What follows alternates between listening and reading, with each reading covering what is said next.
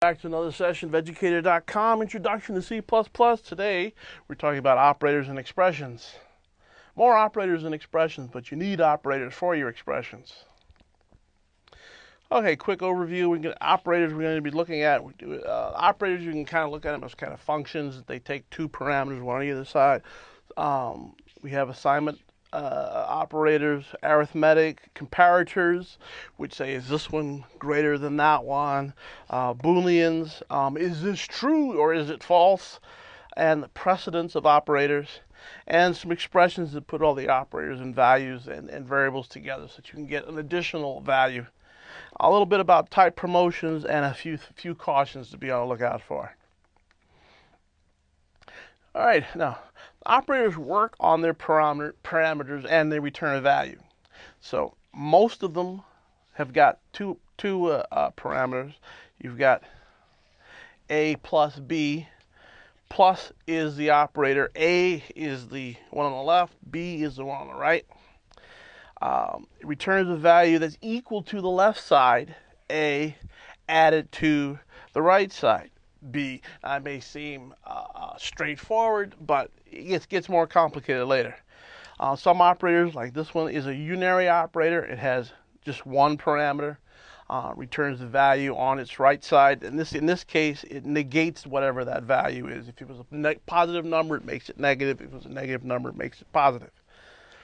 And we do have a ternary operator in C and C++, where we have an expression which is evaluated for truth or false. If it's true, it returns the value of the first one between the question and the colon. And if it's false, it returns the second one. Now, the left side and right side is important. You get different results based on what your left and right values are. Some things you get the same things, like, okay, plus and multiply, for example, called commutative operators. A plus B is the same as B plus A. Okay, 2 plus 3 is 5. 3 plus 2, still 5. Subtract, divide, we get different results. A minus B is not the same as B minus A. And this distinction is also very important for the assignment operator. A lot of newbies will make this mistake when they're first writing code. So you have A equals B. That's a single equal sign. That's an assignment. That's not a comparator. Is A equal to B? Is not a algebraic equation where you say that A and B happen to have two equal values. No, that is taking the value, the expression of B, and assigning that to the variable A. If we reverse those, it does the exact opposite. It takes whatever's in A, assigns it to the variable B. In this particular example, we have a literal, 17, a numeric literal, and we're assigning the value 17 into A. And I see this in more newbie codes. We try to do the reverse of that. No, it won't work.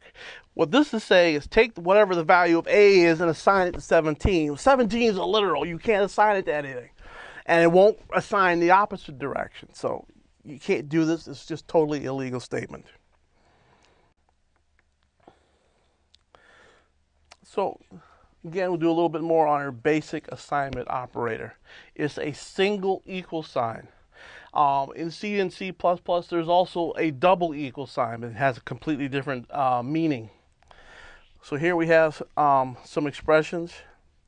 We have int has been initialized to 5, or excuse me, A is an int initialized to 5, B is initialized to 10, C is initialized to 25. So we can print out B is, and it will print out the value of B. So we'll get 10 will be printed out. Now we're saying, now we want to change B. We want to take A, apply the operator plus and to C. So C is 25, A is 5, 5 plus 25 is 30. Let me get my calculator. Yep, that's what it is. And so now we can say B is changed to B. So now this should get a 30 printed out. Now we say, well, here's another thing. Some folks sometimes get confused and say, it's impossible for A to be equal to A plus 1. It's not an equation. It's an operation. What this says, take the value of A, which is 5, add 1 to it. So 5 plus 1 is 6, and now assign that to A. So A is not 5 anymore. Now A is 6. Now, a real quick thing on confusing your readers. It's more important that your code is readable by humans than it is to be readable by the computer. The computer doesn't care what you do. It will try to interpret it as best it can and do what it thinks you want to do. But more time is spent with a human looking at code, trying to debug it, add features, whatever else, than it is for the computer to run things. So you'll see this kind of code all the time. It's not always a bad thing. I don't like it. A equals B equals C equals 17. Now this is an operator. It has a left side and a right side. The left side it's called the left-hand expression. And it has to be a variable where you can store the data. The right-hand side is a value expression. If there's a variable there, we'll go find out what that variable is equal to. And so we have here C is equal to 17, and we're setting B equal to that. So the C equals 17 not only sets 17 to C, but evaluates to 17. So now B is equal to 17, and A is equal to 17 by the same logic. And of course, this is my opinion. You'll see this code all over the place. Some people like it. They think it's great. I don't like it. I prefer this way because you declare int. You can put a comment right next to it. B, beta, gamma, and I just came up with some random comments. And then C equals 17, and then B equals C, and then A equals B. So that's a little bit clearer. It's easier for a human to read.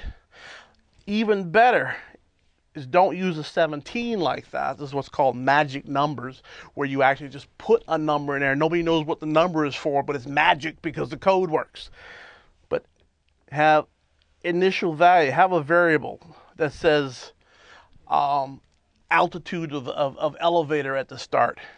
So int A is your first elevator. Int B is your second elevator. You set them all to the same value this way.